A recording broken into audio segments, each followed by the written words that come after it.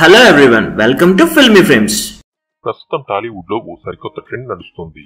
అదే రాజకీయాల ట్రెండ్. ఒకరి తర్వాత ఒకరు అంతా రాజకీయాల మీద పడుతున్నారు. రాజకీయ నాయకులుగా తెర మీద కనిపించేందుకు ఆసక్తి చూపిస్తున్నారు. రానా దగ్గుపాటి నేనే రాజు నేనే మంత్రిలో పొలిటీషియన్ గా కనిపించబోతుంటే ఇప్పుడు ఇద్దరు అగ్ర హీరోలు కూడా తెరపై రాజకీయాలు చేయబోతున్నారు. ఆ ఇద్దరే మహేష్ బాబు, ఎన్టీఆర్. మహేష్ బాబు కొరటాల శివ దర్శకత్వంలో చేస్తున్న సినిమా భరత్ అనే నేను. ఇది ఒక లార్జర్ దాన్ లైఫ్ కథ అని, మహేష్ బాబు తెలంగాణ రాష్ట్రానికి ముఖ్యమంత్రిగా కనిపిస్తాడని టాక్. కేవలం టాక్ మాత్రమే కాదు, మహేష్ బాబు ఇందులో ముఖ్యమంత్రిగానే కనిపిస్తున్నాడు.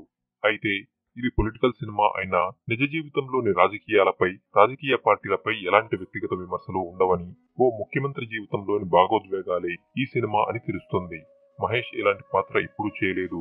మహేష్ పెద్ద పెద్ద స్పీచ్లు ఇస్తే ఎలా ఉంటుందో చూడాలని అభిమానులు ఆసక్తిగా ఎదురు చూస్తున్నారు. ఎన్టీఆర్ జైల కుసా సినిమాలో 3 పాత్రలు చేస్తుండగా అందులో జై పాత్ర రాజకీయ నాయకుడు పాత్ర అని తెలుస్తుంది.